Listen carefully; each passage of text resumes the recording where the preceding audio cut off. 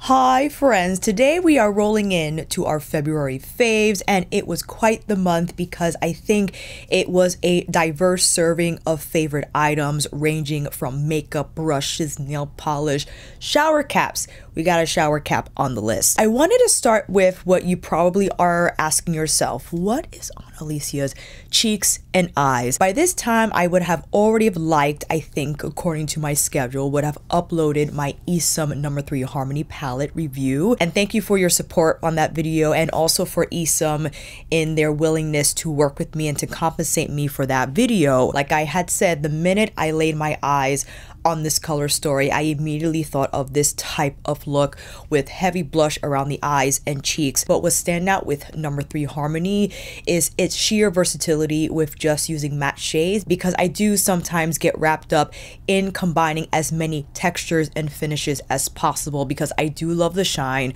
I do love pearl finishes, but there's something beautiful about matte, especially when it comes in these array of shades with the corals, the violets, the marigold, and the terracottas. It is a blast to mix them together. And as I had said in that video, because ESUM is a makeup artist forward brand, they heavily consider the formulations, making sure that the user has full capacity in creating new colors, different types of looks on the skin, and having formulas that can be used on lips, on cheeks and eyes, on the entire face, and give the artist the room and the space to be creative and to create that magic with having the tools and the actual textures at their fingertips. So this was a blast to use, and I'm sure you're wondering, because I have brought up the fact that I am definitely, at least is heavy on my radar, the upcoming Danessa Myricks Groundwork palette 2 in the rose.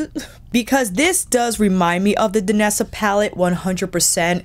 It might be a little bit of a battle in terms of which one to get. I believe the Danessa one will cost less. I believe Groundwork is $62 and this is $80. If you're a makeup artist, you probably will get a discount from ESUM, because I do believe they have an artist discount program on their site for their makeup, and Danessa as well, if I'm not mistaken. So it's really up to you, and I believe the Danessa one does have the mousse textures with the powder textures, so it'll be an interesting comparison.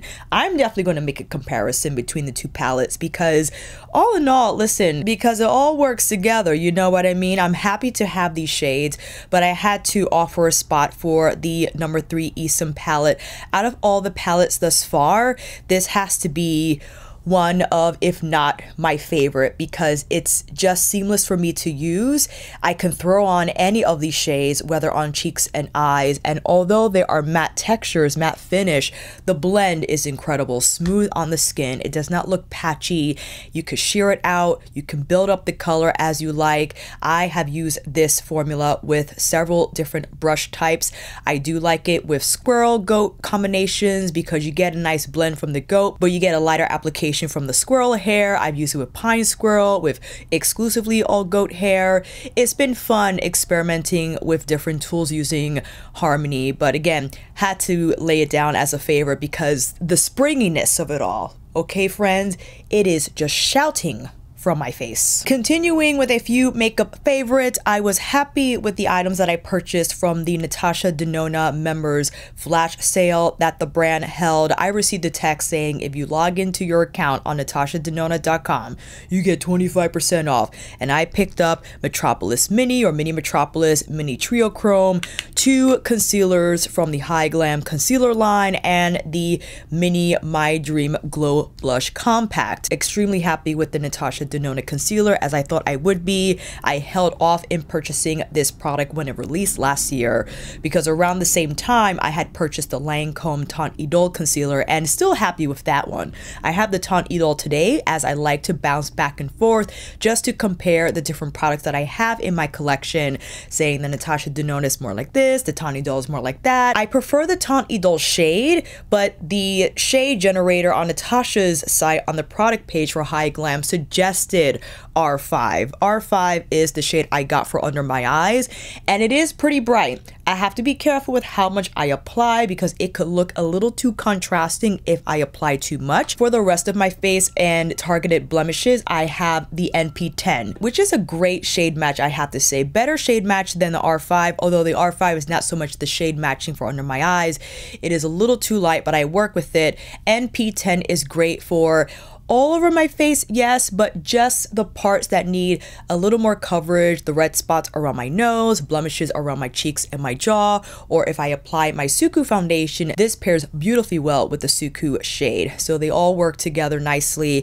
And of course, the mini My Glow blush is a fantastic trio. You have the rose, the light rose, and this pinky champagne shade. I find just virtually easy to use. I slap this on my cheeks when I want a little bit of color.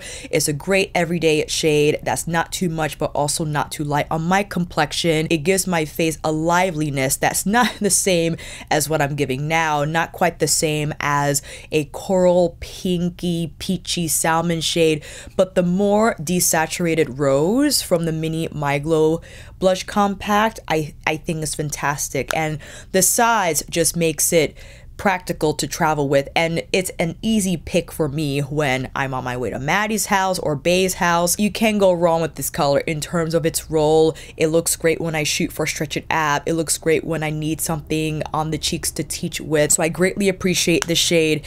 And of course the mini Metropolis and mini Triochrome.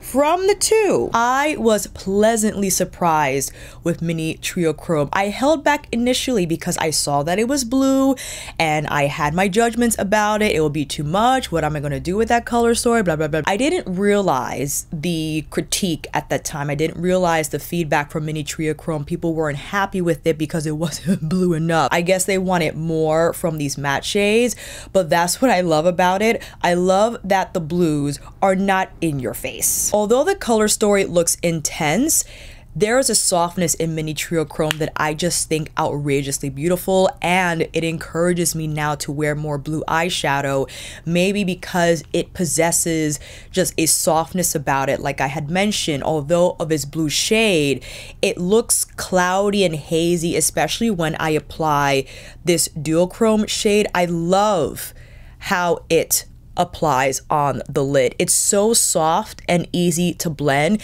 and when paired with these mattes, it just offers up this beautiful haze of blue that doesn't just look blue. It allows me to just blend out the edges. It still appears soft but smoky with the blue color that's almost like teetering on blue gray. It has more of like a desaturated feel to it, because this was the color roll that if Natasha wanted to put in her bigger Triochrome palette, this is what it would be. And when you see the Triochrome colors, they are desaturated. They're like desaturated neons, if you will. So I think it was appropriate for her to have the blue, but at this just more subdued level in terms of the color intensity.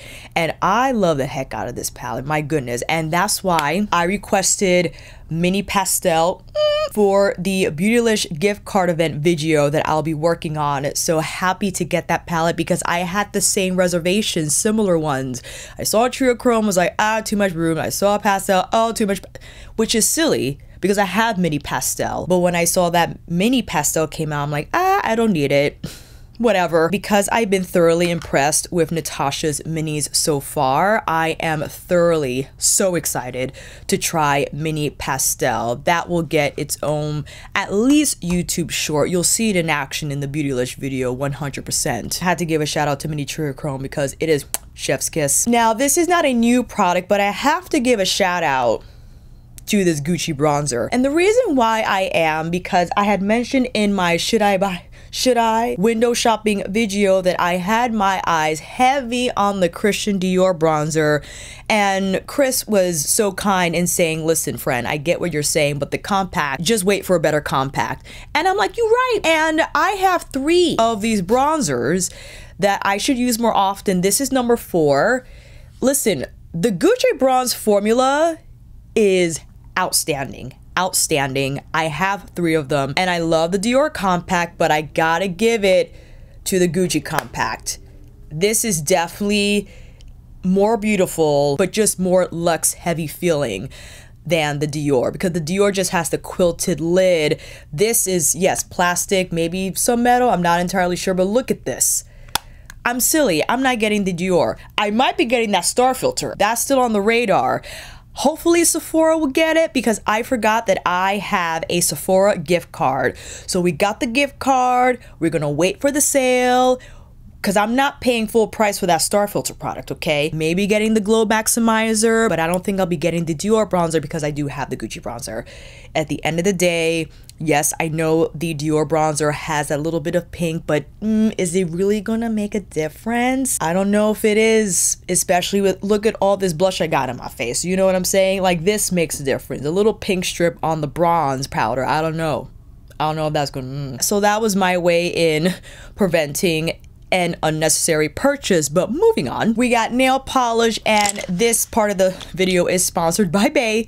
Again, he was so kind in gifting me the recent Mooncat collection, the Persephone one. It has an official name, but I can't recall it at this moment, for Valentine's Day. And when it first released, I was heartbroken because I'm trying to save money, trying to get this AdSense up, and I held back. But he asked if I wanted anything in particular, and I was like, well, this is nail polish. All 9 shades. I actually have 2. The Poison Ivy. Is this Poison? No. Devil's Ivy. Devil's Ivy, which is the magnetic, and this one here, and Petals for a Narcissist.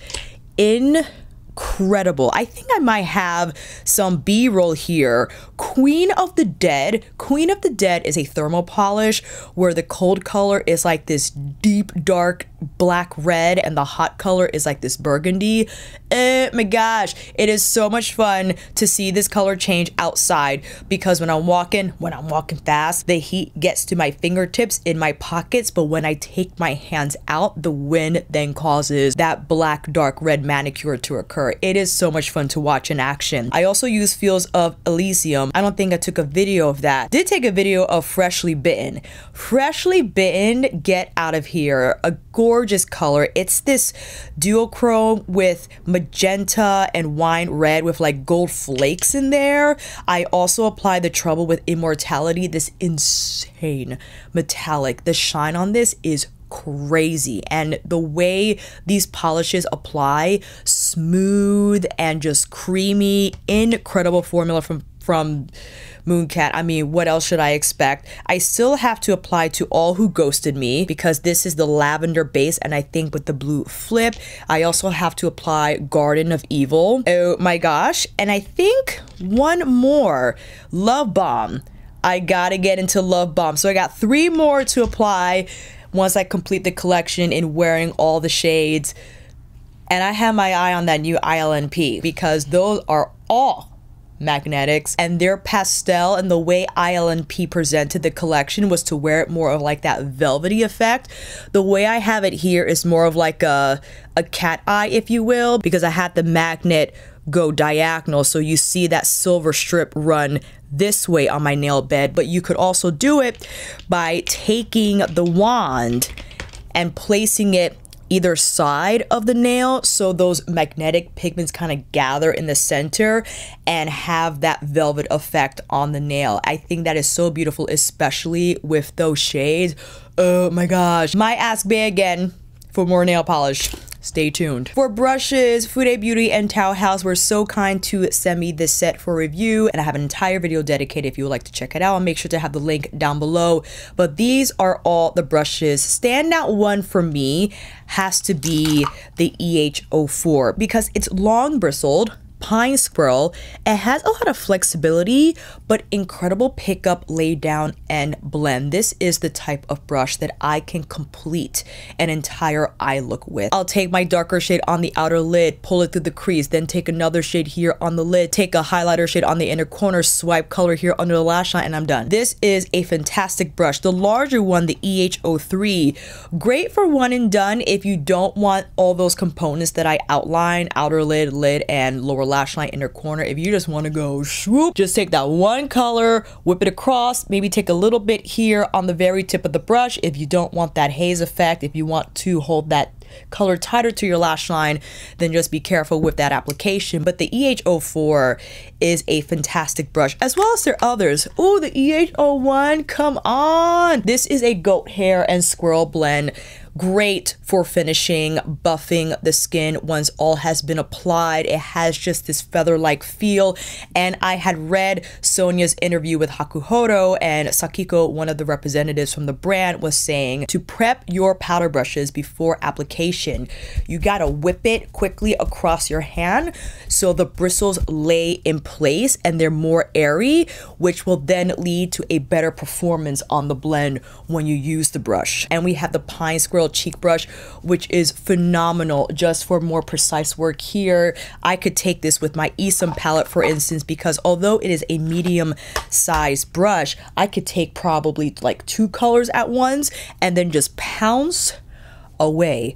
Okay, this plays no games. When it comes to the pickup with the Pine Squirrel, please get out of here. And there was the Maquillé brush, which is a travel brush. Let me get it. The reason why it's goated is because not ideal to travel with your brushes open-faced, if you will, in cosmetic bags. I see that a lot still, that people just throw in the brushes willy-nilly in the same bag they hold their makeup in, and the bristles get pushed around, they get abused. You really should travel with your brushes separately. But if you need to travel with a brush, this already has a cap. This is also from Tauhaus, their Maquillé travel brush, where you take the cap and it pushes the mechanism up and then it'll pop out the brush. This is a Tuckahoe Goat and Squirrel blend. Luxe travel brush here with the lacquer where on the handle you have the sakura flowers and you have the maple leaves. When you're all done, you push the bristles down and put the cap back on to protect the bristles and the entire brush. This is the way to go. And I also have one from Chikuhodo a long time ago, their Beautylish collaboration, their eye brush. If you're in a punch and you just need 1 or 2 of these brushes, these Maquillé brushes with the cap, not a bad way to go. I'm sure you remember me mentioning shower cap at the beginning of this video. I bought one from Grace & Co. And the reason why I have a shower cap is because I cook a lot, and if you cook a lot, you know how much of a pain it is when your hair smells like food. And I use a lot of garlic and shallots. Okay, I like my food tasty, and inevitably your hair will smell. And isn't it the worst that this happens on wash day? And I looked this up because I've tried putting a cotton handkerchief over my head or just having my hair back, and when your hair smells, that's it. It gets on everything. It gets on everything. Whatever touches it, that thing starts to smell. It's a pain in the I went to Google and it said either shower cap or chef's hat. I'm like, oh, shower cap. And granted, I could have gone to CVS and just gotten a Goody shower cap. That's the name of the brand, Goody. But I was like, fancy shower cap. And the Grace & Co. one came up. It has a cute bow here on the front, scrunch elastic on the back for a secure hold. Now, it is pretty tight around my head, which is fine because I don't want any scents, you know, running up in there. But I think eventually it will have a little more give the more I wear it. But that has worked incredibly well. Now I can cook with confidence knowing that my hair is not gonna stink, because man, oh man, how I just don't. Fantastic hack I didn't know about, as I don't wear shower caps usually during showers because they're rather quick with my eczema prone skin. I'm like in and out of there, except for, of course, when I have to wash my hair. That's, my skin is dry on wash day. But for cooking, keeper. And lastly on the list is my Hobonichi Techo A5 planner. I had completed, where is it? I have it right here. An entire Hobonichi Techo A6 last year for 2023. I wrote in every page and I was proud of myself because writing in planners was something I didn't think I was good at because I immediately associated good plan writing or planner writing with beautiful graphics and different fonts and illustrations, because you know the stationery world on social media will get you. It will get you because there are these beautiful artists out there who dedicate a lot of their time to their planners and their planner artwork and whatnot, and little old me can't draw for ish, and my handwriting is okay, although it has improved. I'll tell you that. When I see my handwriting how it was last year this time to how it is now, drastically better. Okay? Slow clap for me. And because I completed an entire journal last year, I thought that earned me the right to go a little bigger for 2024, because I actually found while writing my entries that I was starting to wanting to write more, that the A5 or rather the A6 size was getting a little too small for these thoughts, as I wanted to expand upon my training, my nutrition, my relationships with everyone in my life, and friction points that I encounter day in and day out, little lessons that I learn or mistakes that I've made. I wanted to describe those moments more and include them more, why I wanted the larger journal. And it can be challenging at times for me because I do like to journal at the end of the day to practice recalling. Recalling is, you know, relying on your memory to go back and recall what happened that day. Just a memory exercise for me to practice. So at the end of the day, when I'm a little worn, you know, I wake up at like 5 in the morning. Okay, fam, I wake up 5 in the morning, whether it's to do editing, paint my nails for videos, do the laundry. Some's happening early because I'm a one-woman show, and when I am planning, filming, and editing, when I'm doing it all, I need the entire day. Because I start so early, it's a long day for me, and around 7 p.m., I'm like, okay, it's time to write. But I'm getting better at that as I'm trying to treat that time with my writing and with my journaling a time, again, to recall and to go throughout my day, and also to zero in on those moments where I'm like, I'm gonna write about this later, and to describe it. And that forces me to be more present throughout the day, to not just go through it and say, oh, so happy this day is over. Now it's an opportunity to say, what happened this day? What did I learn from it? What can I do better next time? So many things to jot down, to ponder about, to describe. And happy with the larger side. We're going strong. I know it's only March, but I have managed to write in every page. Also, a feature that the A5 has that the A6 does not, it has the daily columns. So I actually just bullet point what I did that day, like quick bullet point. For instance, on January 18th, a Thursday, laundry, breakfast, cortado, Whole Foods, prepared chicken, wash sneakers listed on Mercari. Still selling a bunch of sneakers on Mercari. Filmed with Subversive, cooked chicken and bison, dinner, packed, headed to Bays. I like the fast bullet point section of my journal too, because it just allows me to blueprint my day first, and then I'll go and expand upon those different parts of my day. And of course, we got the calendar. Can't live without the large grid calendar, right? We got Maddie's house. I'm going to see Maddie this month as well. So this helps me keep track of my client calls, of any commitments that I have. I love my little journal. Man, I love my journal in just organizing my day, going through my thoughts, and forcing, yes, I'm going to use the word force because some days are harder than others, until it feels more seamless and organic.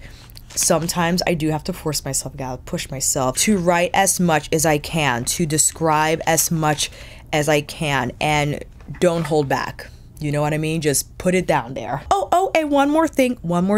On my birthday, January 20th, that passed, my friend Sam found an origami workshop. And I was like, oh, that's pretty cool. So we went to the origami workshop on my birthday, and we've been going every third Saturday or every second Saturday, I think it's held at the 53rd Street Library. And the reason I mention this is because there might be activities in your community that you're not aware of. I wasn't aware of the origami workshop. And yes, it's something that I don't do usually, and it's something that I had never thought myself of doing, but just being with different types of people, all there for the same purpose, all origami enthusiasts from different backgrounds, different perspective, but the one through line is that we're all there to fold. We're there to fold, we're there to share ideas, share different folding types and techniques, and it's so much fun.